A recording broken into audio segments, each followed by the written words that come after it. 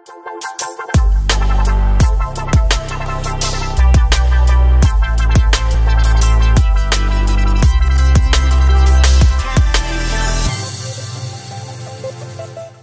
ဂလာပါရှင် today online သတင်းတွေကိုတင်ဆက်ပေးပါတော့မယ်ကျမတို့ဒီ season မှာဆိုရင်တော့အခုလက်တလုံးမှာ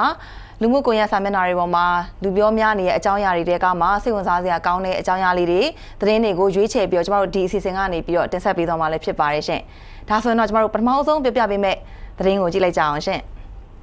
ဒါကတော့ကလေးကိုတေမင်းလက်ကနေပြီးတော့လက်မတင်လေးကင်နိုင်လိုက်တဲ့မိခင်ဆိုပြီးတော့ဒါဗီဒီယိုဖိုင်လေးတစ်ခုတက်လာပါတယ်ဒီဗီဒီယိုဖိုင်ထဲမှာဆိုရင်တော့အမေနဲ့သူ့ရဲ့ကလေးရပေါ့နော်ဒါဓာတ်လီကားတွေကနေထွက်လာတဲ့အခါမှာအမေကဖုန်းပြောရတာထွက်လာတယ်ကလေးကတော့ဒီ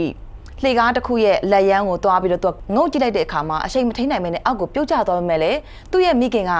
ဖုန်းပြောနေပေမဲ့လေသူ့ရဲ့အာယုံကကလေးမှာပဲအပြေးဝရှိနေရဆိုတော့သိသေးကြပါတယ်ဘာကြောင့်လဲဆိုတော့ तू ကအချိန်မီပေါ့နော်သူကလေးကိုလှမ်းဆွဲမိပြီးတော့ဒါသူ့ရဲ့ကလေးကအောက်ကိုပြုတ်ကျမသွားဘူးပေါ့နော်ဒါကတော့ဒီအဖြစ်ပြက်ကမလေးရှားနိုင်ငံကဒါအထက်မြင့်အဆောက်အဦတစ်ခုမှာဖြစ်ခဲ့တဲ့အကြောင်းအရာလေးပေါ့နော်အခုနောက်ထပ်သတင်းတစ်ပုဒ်အနေနဲ့ကတော့ကျမတို့အခုနောက်ပိုင်းမှာဆိုရင်ပေါ့နော်ရန်ကုန်မြို့မှာဆိုရင်နောက်ဖေးလမ်းကြားတွေကတန်တန်ရှင်းရှင်းလေးဖြစ်အောင်လို့အားလုံးကဝိုင်းပြီးတော့လှုပ်ဆောင်နေကြပြီးတော့နောက်ဖေးဥယျာဉ်လေးဖြစ်အောင်လို့ဆောင်ရွက်ပေးနေကြတာအားလုံးလည်းသိပြီးဖြစ်မှာပါအရင်တော့ဆိုရင်ကျမတို့ဒီရန်ကုန်ရဲ့နောက်ဖေးလမ်းကြားတွေဟာဆိုရင်အမိုက်တွေနဲ့ညစ်ပတ်နေတဲ့အတွက်ကြောင့်မလို့ဘယ်သူမှသိပြီးအပြင်နေပါတွေသွားရလည်းမရှိကြဘူးလေအခုနောက်ပိုင်းဆိုရင်တော့ဒီလိုမျိုးနောက်ဖေးမှာအလှလှပပဆေးလေးတွေတုတ်တယ်ပြီးတော့ထိုင်စရာနေရာလေးတွေလုပ်ပေးတယ်ပန်းလေးတွေနဲ့အလှဆင်ပေးတယ်ပြီးတော့ဒီပကြီးလေးဆွဲထားရပေါ့နော်အဲ့တော့နောက်ဖေးလမ်းကြားလေးတွေမှာဆိုရင်အခုနောက်ပိုင်းဆိုရင်ဓာတ်ပုံတွေရိုက်လာတာရှိတယ်ပြီးတော့လူငယ်တွေအနေနဲ့လည်း hand out လုပ်ဖို့အတွက်နေရာတစ်ခုအနေနဲ့ပေါ့နော်စီစဉ်ပေးထားတာပြီးတော့ဒါမိသားစုတွေဆိုလဲဒါနောက်ဖေးမှာထွက်ပြီးတော့ပဲအပန်းဖြေဖို့ရအောင်ပေါ့နော်နေရာလေးဆောင်ရွက်ပေးထားရလဲဖြစ်ပါတယ်ရန်ကုန်မြို့မှာဆိုတော့နေရာတော်တော်များများရှိတယ်ပေါ့နော်အခုဒီပုံထဲမှာဆိုတော့ဒါကဗဘဲတန်းမြို့နယ်28လမ်းနဲ့28လမ်းအလဲပေါ့နော်လမ်းကြားဥယျာဉ်2လကြာတဲ့အခါဆိုပြီးတော့ဖြစ်ပြသွားတဲ့ပုံလေးတွေကိုဒီမှာပြထားပါတယ်အခုဆိုရင်တော့ဒီလိုမျိုးအမိုက်တွေနဲ့ဘယ်သူမှ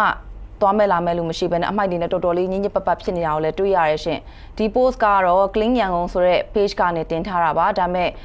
မူလတင်တဲ့သူကတော့ဒီမိုဆုံးဆိုတဲ့အကောင့်ကနေတင်ထားပုံရပါတယ်ဒီမှာ credit ပေးထားတယ်ပေါ့နော်ဒီ post ကို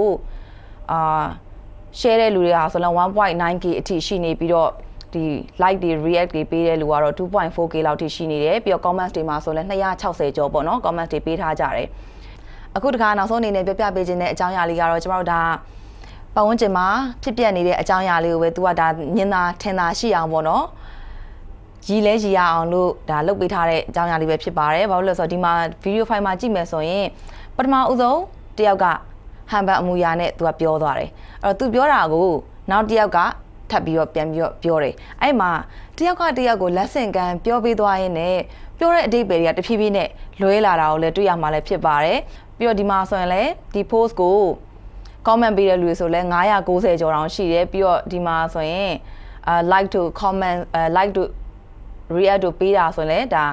20k အထိကိုရှိထားပါတယ်ဒီမှာအောက်က comment တွေမှာဆိုရင်လည်းပတ်ဝန်းကျင်နဲ့တူတယ်တဲ့အဲ့အမျိုးတွေမှန်ထားလဲတွေ့ရပါတယ်ပြီးတော့အဓိပ္ပာယ်တွေကိုခိုက်တယ်ဒါပေမဲ့ရည်စရာလည်းကောင်းတယ်တဲ့ဒါကတော့ကျွန်တော်တို့ပတ်ဝန်းကျင်မှာဒါမြင်နေရတဲ့စကားတွေပြောနေတဲ့တဖြည်းဖြည်းနဲ့စကားတွေကားသွားတဲ့အကြောင်းအရာမျိုးဒါ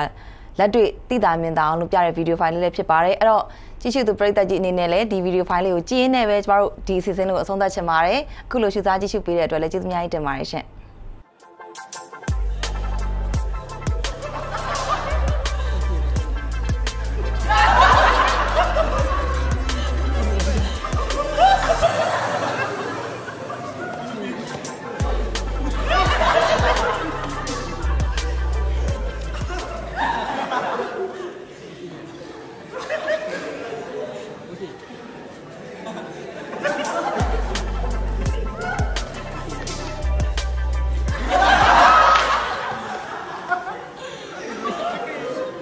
Justina.